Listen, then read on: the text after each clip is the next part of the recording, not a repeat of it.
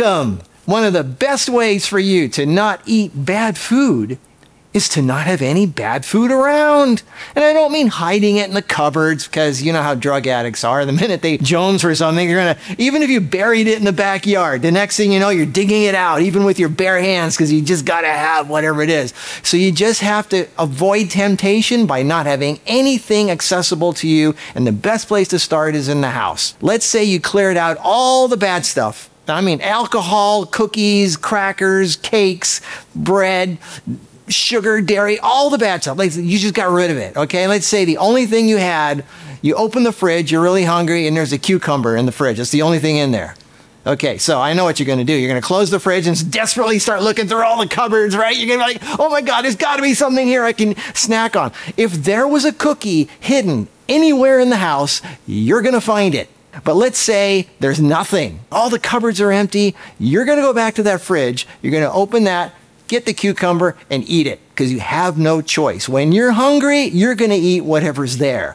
So make sure the only thing is there is that cucumber. If you can't eat it responsibly, then yeah, don't let it in your house. Food is very scarce all over the world. For us to be picky about what food we eat, when if we are hungry, we will be eating a kale salad with dandelion greens and all that. If it's the only thing you have. For sure. And that's why I don't purchase anything bad, because I'm only human. If I'm hungry and my brain chemistry is perfect, I'm gonna eat like some cookies if they're in the house. But I don't. When it's not in the house, what I do is I eat my fruit salad. We're all human. We all have, like, if something is dangling in front of you, if there's a cookie or a piece of cake or cheese or whatever, you're no matter who you are and what diet you're on, you're gonna have that weak moment. So the first step is, when you go grocery shopping, do not go grocery shopping on an empty stomach. Make sure you are full. Like, the thought of food's gonna make you throw up.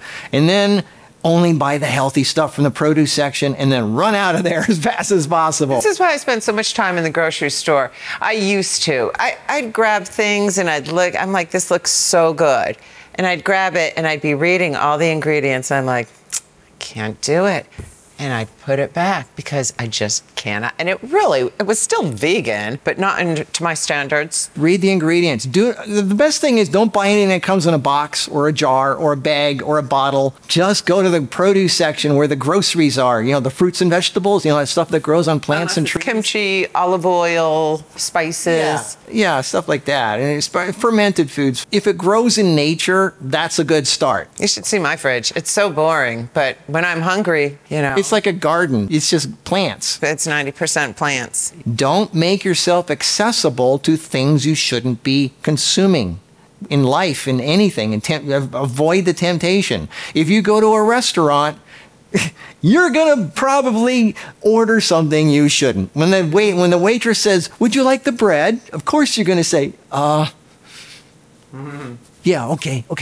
You know, like. I love denying the bread. Yeah. Try this. Just try not being a picky eater. You know, I've heard obese women say, I'm a picky eater, and I completely understand what she's saying. She's saying, I prefer foods that taste good immediately, that give me instant gratification, that give me that buzz. That's what she means by being a picky eater. I'm not a picky eater, and there is no instant gratification with the food I get. My instant gratification comes hours and days and weeks and months and years after the meal has been consumed. It's an investment. Why do most people choose food or what they eat? It's based on how it tastes. Not necessarily the nutritional value, it's taste and texture. That's the problem, is they're not choosing it because it's good for them, they're choosing it because it tastes good and it gives them instant gratification. When you eat that, it feels good for the first 20 seconds, and you're paying for it for the next 2 days. Now, if you eat something healthy, you might not like the way it tastes, you might not like the texture, and it's like, ugh. That's only 20 seconds. 20 seconds of ugh. But for the next 2 days, you are feeling alive and full of life, and no pain, no stress, no nothing. You are fully like, this is how you should be. And after a while, you're like, wow, so this is what living is supposed to be like. You know, so that 20 seconds of taste and texture is probably the best investment you could ever make, and it takes some strength at first to get going on it. But if all you have in the fridge is a cucumber or something healthy, and there's nothing else anywhere, and on any of the cupboards, there's nothing, you know, nothing underneath of anything, then you're going to end up eating it, because it's more effort to get in the car, go to the store or the Jack in the Box down the street, than to just eat something right then and there. Just bite into it. So only get stuff that you know is good for you. Hunger is one of the best, most important ingredients in anybody's meal. Hunger.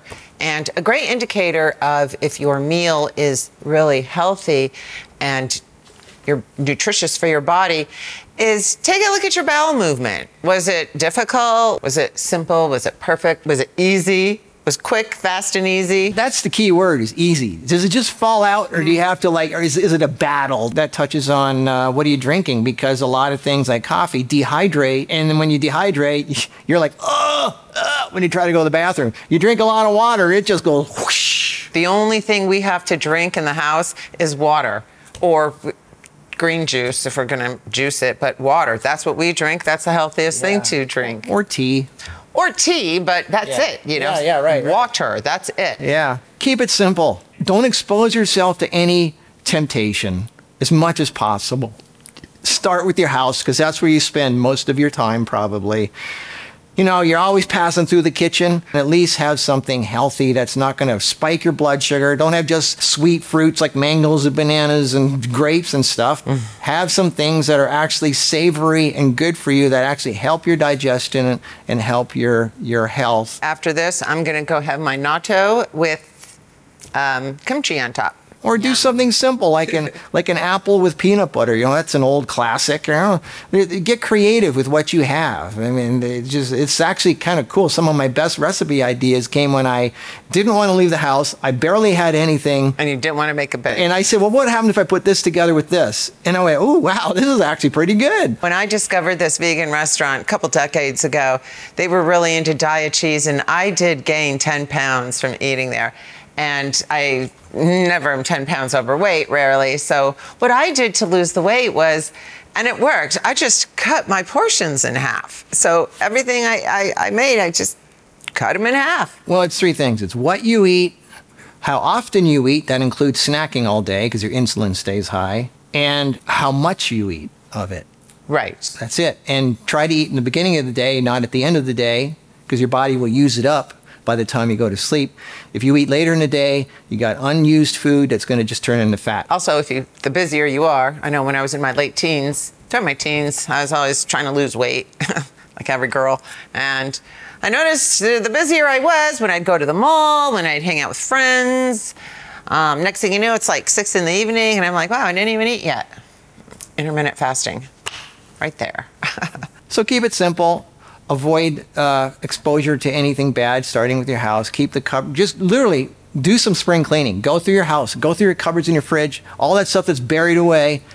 Get rid of it. As we're getting older, it's just fun to see how we can slow the aging process down, and food plays such a huge role in that. So get rid of the stuff that's bad for you and give it to the people you don't like.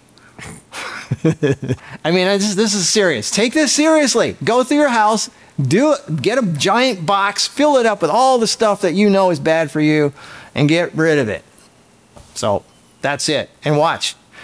Make it so you can only eat the good stuff. That's the only thing you have that you can actually grab and put in your mouth. What if people say, but I have family and they have snacks and bad food that they must eat? Oh, that's a tough... You know what I say to that? I say, you know what? You are the mothers, or you guys bring... I don't know if it's just all mothers are watching, but... You know, just change it. Well, for the mothers, I say, you're the mothers, you need to, well, and then it's just, I don't know, oh my God. Yeah, the husband's going to want his beer and beef and hot dogs. Yeah, find the right person to live with. That's a good start. Oh, I'm sorry. All right, well, do what you can. We'll see you in the next video. Bye-bye. You think anybody's actually going to do this? Give it to people you don't like. Yeah, well, I think that's brilliant. You know, it doesn't go in the landfill. They think you're being nice. You make new friends. It's good all around. Everybody wins.